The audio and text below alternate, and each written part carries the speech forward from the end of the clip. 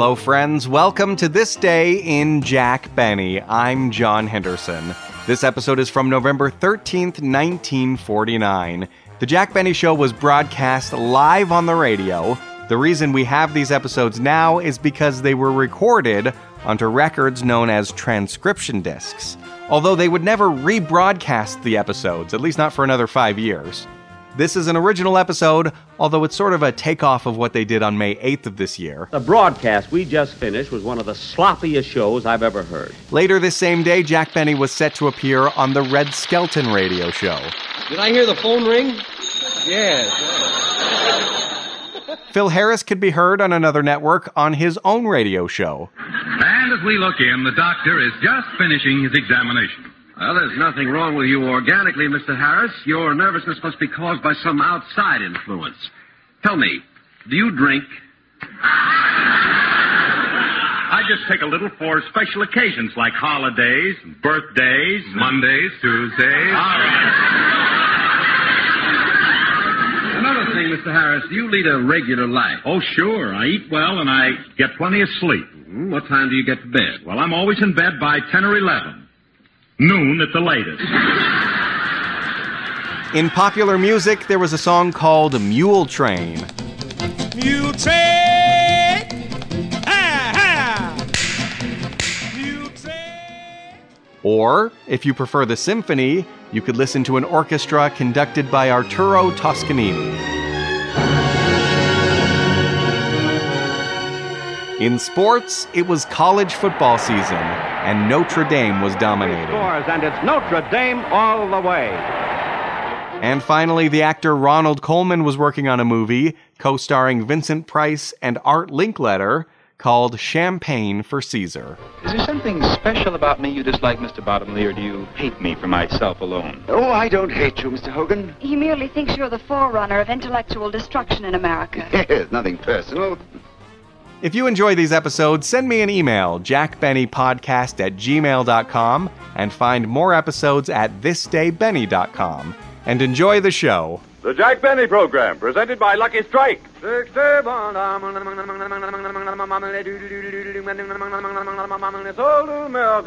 Gentle tobacco, smooth tobacco, tobacco that's deeply enjoyable to smoke, puff after puff. That's Lucky Strike tobacco. Yes, friends, at the tobacco auctions, Lucky Strike buys truly fine tobacco and pays millions of dollars more than official parity prices to get it. And you are the reason Lucky's are so particular to get fine, ripe, mild tobacco. For it takes fine tobacco to give you a fine cigarette. And LSMFT. LSMFT. Lucky Strike means fine tobacco. The kind of tobacco you'll smoke with deep down enjoyment. For it's mellow, mild, from first puff to last. Yes, there's never a rough puff in a Lucky. Surely you want all the enjoyment you can get from a cigarette. So why not smoke the smoke that's famous for fine tobacco, for enjoyment, for taste, for mildness? Lucky Strike. So round, so firm, so fully packed, so free and easy on the draw. Yes, make your next carton Lucky Strike. The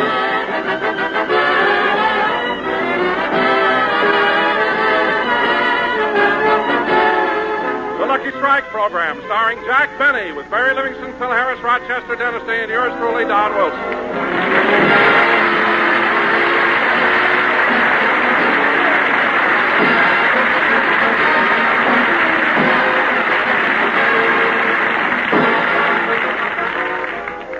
Ladies and gentlemen, on last week's program, everybody made so many mistakes in reading their lines that Jack felt it was necessary to call a special meeting.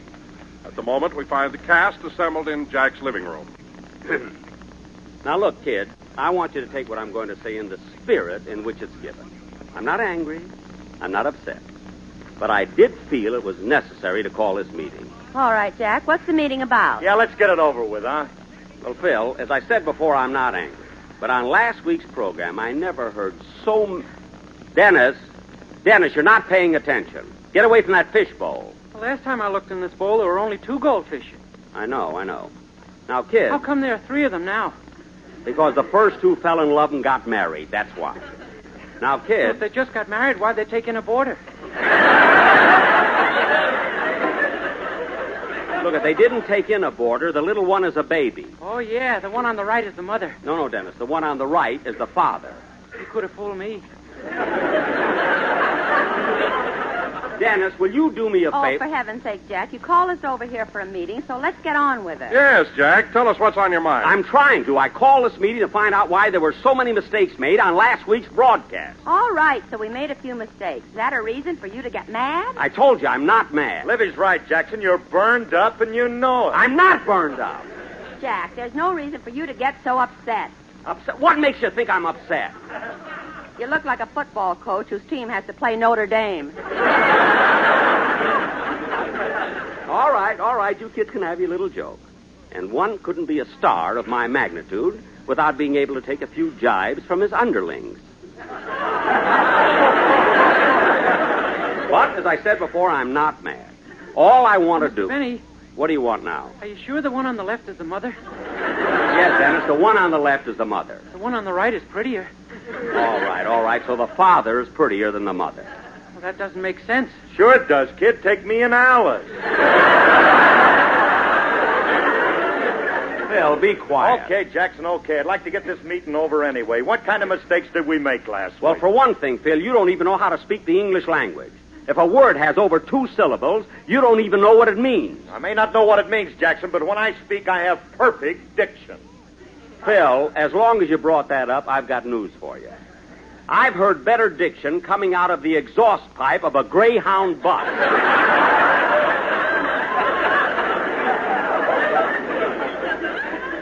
Believe me, Phil, the only thing that sounds worse than Harris the speaker is Harris the musician. Now, hold it, Jackson. Hold it. It may interest you to know that I just got an offer to make a guest appearance with Arturo Toscanini. You got an offer from Toscanini? Yes, he wants me to be first whip snapper when he plays Mule Train. Well, that you can do, I know. Jack, if you're just going to bawl out Phil, why did you call the rest of us? Because you all made mistakes last week. Wait a minute, Jackson. I didn't make no mistake. Oh, you didn't, eh? Rochester. Yes, boss. Open the phonograph and play that record of last week's program. Okay. Now put the needle where I told you to put... Coo, baby. Coochie-coochie-coo. Dennis, get your hand out of that fishbowl. Anyway, you're tickling the father.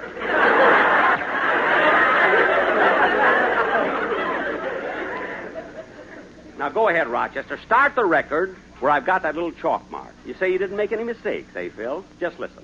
This is the part where we were talking about your picture, Wabash Avenue. Now listen. Well, it ain't exactly retakes. You see, there's a scene in the picture of me singing That's What I Like About the South. Uh-huh. And because of the foreign market, I've been down to the studio dubbing in the lyrics in French, German, Spanish, Greek, Portuguese, and Italian.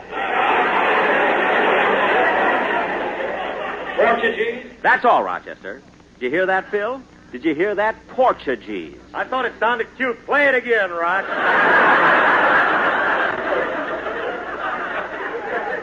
Never mind. Jack, I don't think it's fair of you to bawl Phil out. I've been waiting for you to speak up.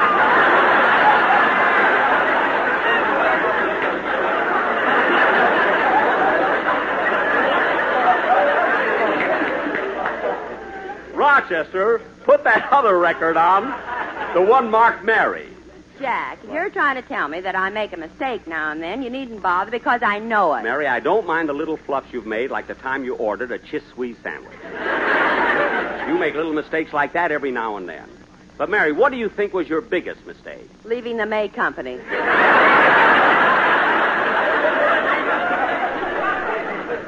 Well, I won't argue that point. If you want to eat and get fat, that's your business.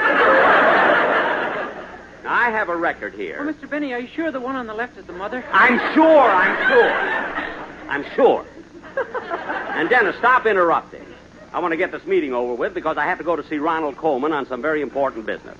Now, look, Mary, you say you didn't make any mistakes last week. Look, I want you to hear a recording of a program we did a few weeks ago. Rochester, put it on where I've got that little chalk mark. Yes, sir. Now, listen, Mary. Mary, all the networks are nice. And it's about time people realize that there's no animosity between them. There isn't? Of course not. Now, take CBS. They even put Johnson's wax on the floors. Jack, CBS didn't put it there. So many stars have come over, they tracked it in on their heads. They're shoes.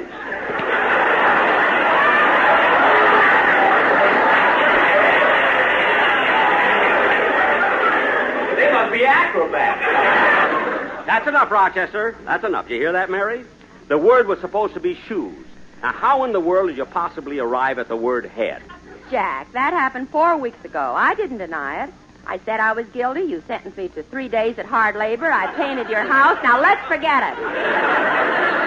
You won't forget it until you finish the windowsills. I want them green. Jack, is the meeting over? No, Don, not yet. I want to show Mary a fluff that she made on last week's program. Rochester, play that first record again. Yes, sir. The place I'm looking for is somewhere around the middle. Go ahead, play it.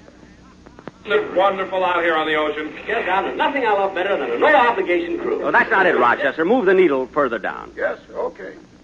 Ocean's a little rough. Well, it can't get too rough for me. You know, during the First World War, I used to be on the Navy. A little further down. Wait a minute. Play that last part again. What's the matter?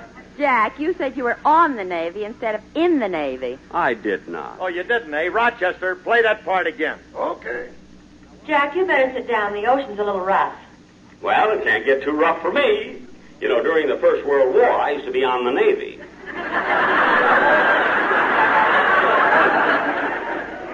Well, Dad, shall we dance? Phil. Jack, how could you make a mistake like that? Yeah, the one on the right is the mother. Dennis, be quiet. Oh, on the Navy. You know, Jackson, your face is the color of my eyes. Okay, Jack. What have you got to say now? I got this to say. I did not make a mistake. What? I said I did not make a mistake. But, Jack, we heard it distinctly. You said you were on the Navy. I said it because it's correct. When I became a sailor during the First World War, they put me on board a ship called the USS Navy. Therefore, I was on the Navy. Shut up and meeting adjourned.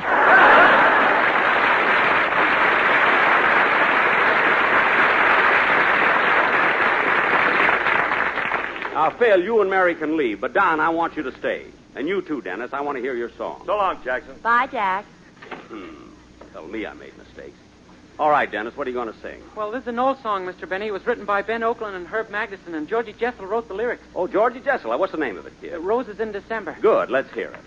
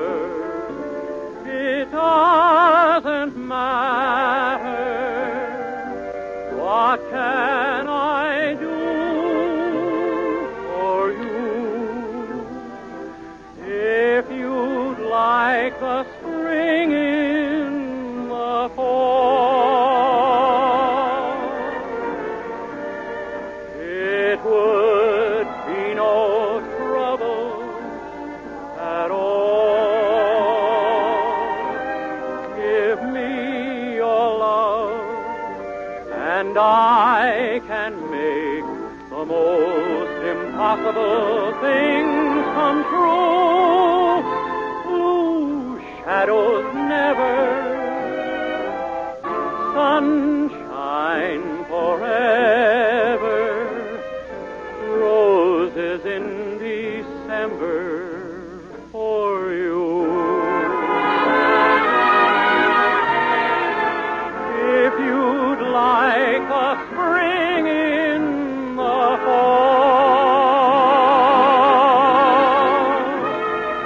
oh, it would be no trouble at all.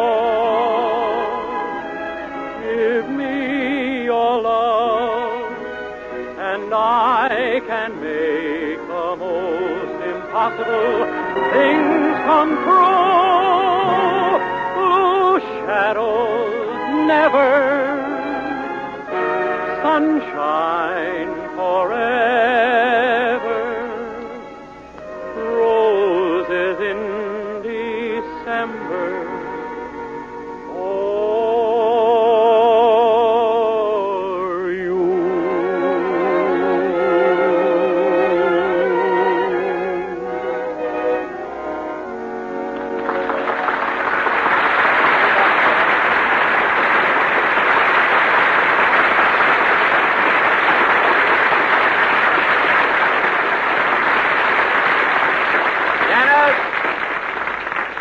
Dennis, that was beautiful. I don't know, it seems that lately your voice is getting better and better. You didn't even say goodbye.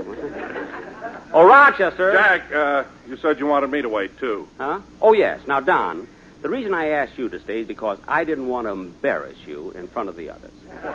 Well, Jack, what did I do? Every week this season, we've been using the quartet to do the commercial except once. Mind you, only once were you required to do a straight commercial. And the mistakes you made, the fluffing of lines was simply awful.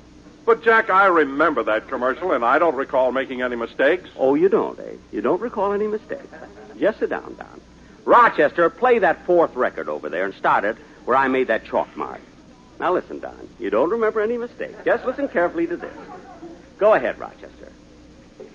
Ladies and gentlemen, Lucky's pay more. Millions of dollars more than official parity prices for fine tobacco. Millions of dollars. That's a lot of money. But the makers of Lucky Strike spend it for fine, light, naturally mild tobacco. So when you light up a Lucky, you're always sure of real smoking enjoyment. Yes, when you're smoking the cigarette of fine tobacco, you know you can expect enjoyment and plenty of it. LS-MFT, LS-MFT, Lucky Strike means fine tobacco. Yes, Lucky Strike means fine tobacco. That's the end of the commercial, boss. It is? Why, certainly, Jack. I didn't make one mistake. Well, I guess I was wrong. Thanks for staying. So long. Goodbye, Jack. I could have sworn he made some mistakes in that commercial. Oh, well, it was nice hearing it again anyway. Say, Rochester, I got to run over and see Mr. Coleman now on some business. When I get back, have a little lunch for me. I'd like scrambled eggs. Sorry, boss, we're all out of eggs. Oh. Well, as long as I'm going next door to the Colemans, I'll borrow a couple. I'll be right back.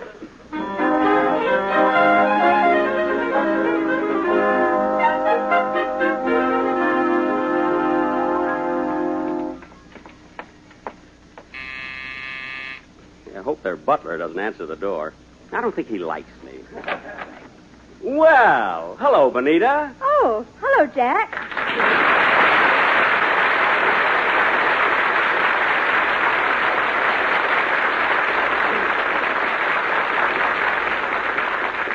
Ah, gee, Benita, you look wonderful. Thank you, Jack. Here are the eggs.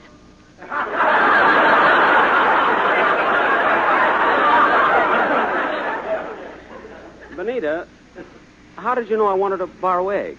Well, I saw you coming up the walk, and since it was butter yesterday and sugar the day before, it had to be eggs today. Oh, yes. So we've completed the cycle, haven't we? Yes, we have. Now, is there anything else you might want? Bread, cream, flour, lettuce, turnips? Well... We're pushing turnips today.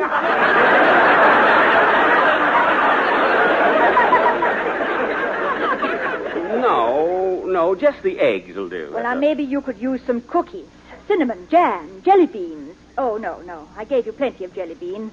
You gave me jelly beans? You gave me jelly... When? 2 weeks ago, that night when you rang my bell and said trick or treat. Oh, yeah. Gosh, Benita, I took such pains disguising myself as Little Bo Peep. How'd you recognize me? Because Little Bo Peep had lost her hair. Yes, I didn't know where to find it. Well, thanks for the egg. You're quite all right, Jack. Goodbye. Oh, just a minute, Benita. The main reason I came over was to see Ronnie. To have some very important business to discuss with him. Oh, I'm sorry, but Ronnie's at the studio. He's doing the final scenes on his picture, Champagne for Caesar. Oh. And if you'll excuse me, I was just getting ready to drive out there to see him. Well, that's swell. I'll go out with you, Benita. Jack, no, I have to make several stops on the way. I don't mind waiting. Oh, well, for goodness sakes, we won't be able to go after all. I've just remembered my car has a flat tire. Oh, well, don't worry. We'll drive out in my car. Your car? Sure. I'll go and get it. You win, Jack. We'll drive out in mine. Good. Let's go.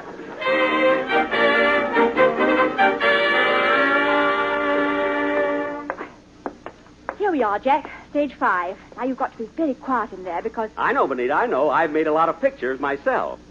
Oh, yes, I forgot. Thank you. Come on, let's go in. The director says it'll be a few minutes before the next scene. They have to change the lights, Mr. Coleman. Well, thank you. Call me when he's ready, will you?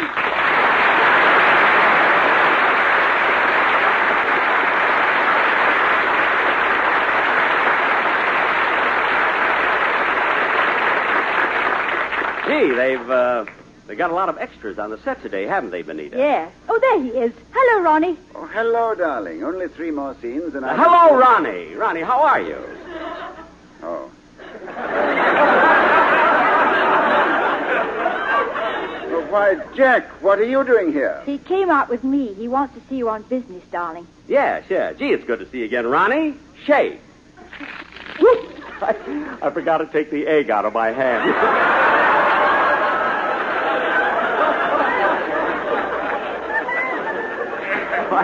I'm sorry. Ronnie, it isn't my fault. Stop wiping it off on my dress.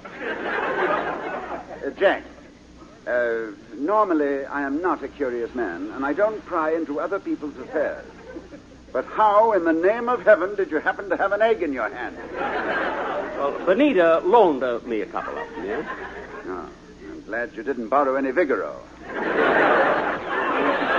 Yes. Now, Ronnie, I have some business I want to see you about. Now, Jack, please, I don't know what it is, but you'll have to wait. This is our last day of shooting. We're behind schedule, and we still have to do the most important scene in the picture. But, Ronnie, this business will only... Everybody on stage. All right, Ronnie. We're all ready to shoot the scene. I'm ready. Oh, hello, Dick. Benita, it's good to see you. By the way, this is Jack Benny. Jack, this is Ronnie's director, Richard Whorf.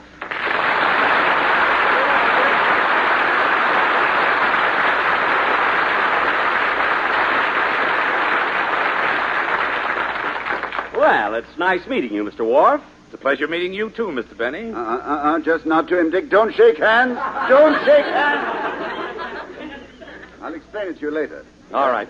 Now, Ronnie, this is the one we rehearsed this morning. Remember, the main feeling is that you're expressing contempt, not hatred. Merely contempt for your business associates. Very good. And, Dick, don't you think it would be better if instead of sitting, I stood behind the desk? Yeah, let's try it that way. Quiet, everybody. Quiet on the set. Action. Gentlemen, at last I find courage to speak. I can't let this go on without a word of warning. You men are the forerunners of intellectual destruction in America. And I, for one, refuse to see the educational system of this country ruined by silly, simpering... Whoops! Dropped my other egg.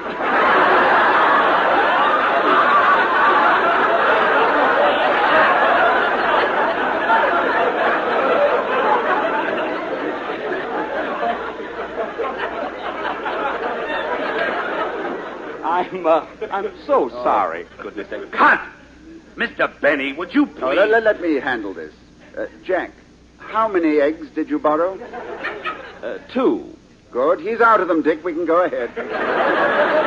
Yes. Go right ahead. Okay. Quiet on the set. Roll them. Take it, Ronnie. Gentlemen, at last I find courage to speak. I can't let this go on without a word of warning. You men are the forerunners... Cut! Sorry, Ronnie, it isn't your fault, but I noticed too many shadows in the background. Hey, Joe, turn up the arcs on the right platform. That's better. Now, Ronnie, go through the speech once more with the new lighting.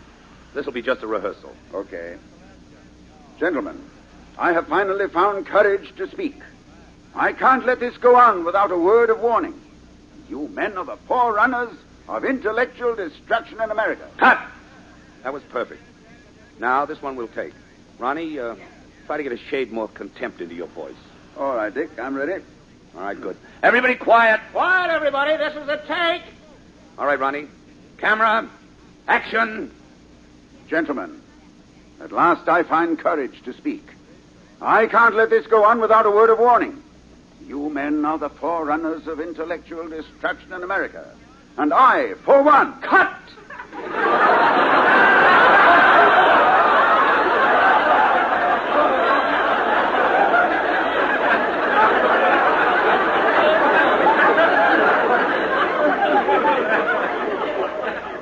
Ronnie, I thought you had a little too much contempt in your voice.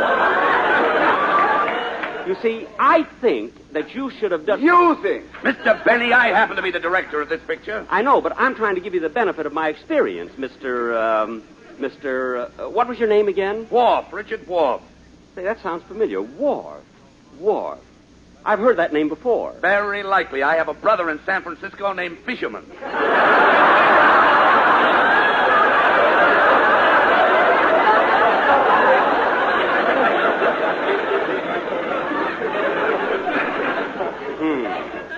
Dick, how could you? I wanted to beat him to it.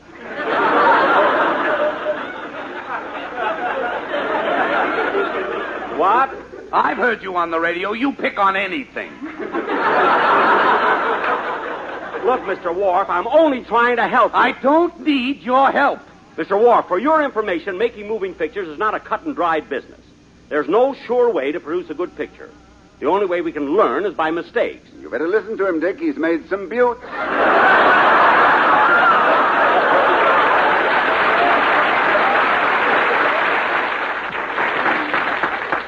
Thank you. Now, look, Benny, if you're going to stay here, you'll have to keep quiet. Now, hold it just a second, Dick. I'd like to talk to my wife, privately. Benita, will you come with me for a moment? Yes, Ronnie? Benita, why in the world did you bring Benny out here? But, darling, I couldn't help it. Couldn't help it. Look, we've been married a good many years, haven't we? Yes, dear. And in all those years, we've never had any serious arguments, have we? No, dear. Well, Benita, I'm warning you.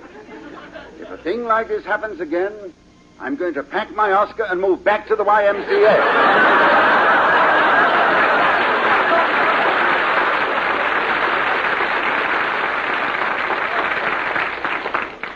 Do you hear?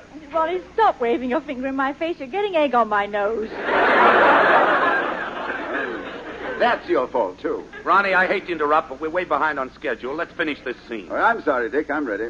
Okay, quiet, everybody. This is a tape. Quiet on the set. Lights, camera, gentlemen. At last I find courage to speak.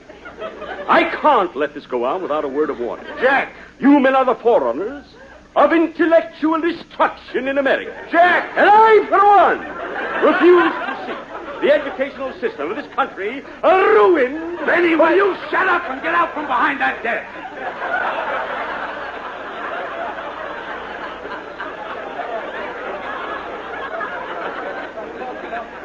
I was only trying to show Ronnie how that speech should be... We don't need your help. For heaven's sake, Ronnie, can't you get rid of this... Schlemiel? Thank you. Look, Jack, I don't mind too much. I'm used to you. But you're new to Mr. Whorf. Please leave the set. But, Ronnie, I can't leave now. I came out here to see you on business that's important to you. All right, Jack, all right.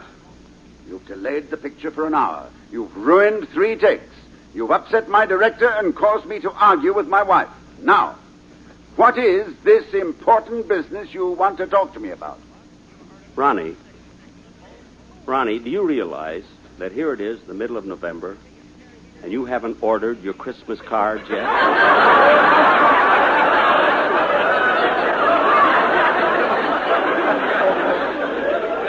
Now, Ronnie, I have some cards with beautiful winter scenes and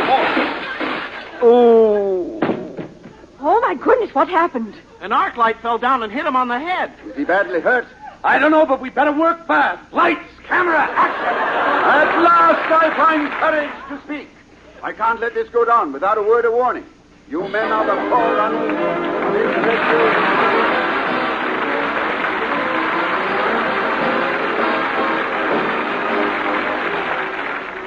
Ladies Ladies and gentlemen, help observe the first annual National Kids Day on Saturday, November 19th, and you will be helping the underprivileged children of your community. All funds raised in your city remain there for the benefit of the children of your community. Thank you. Jack will be back in just a moment, but first...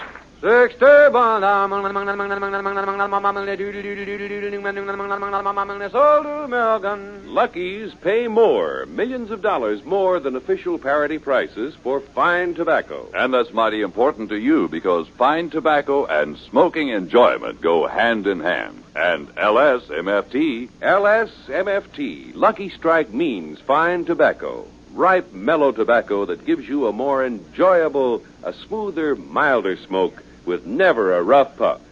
Yes, Lucky's give everyone more smoking enjoyment, including the men who are expert judges of tobacco, the independent auctioneers, buyers, and warehousemen, men born and bred in the tobacco business.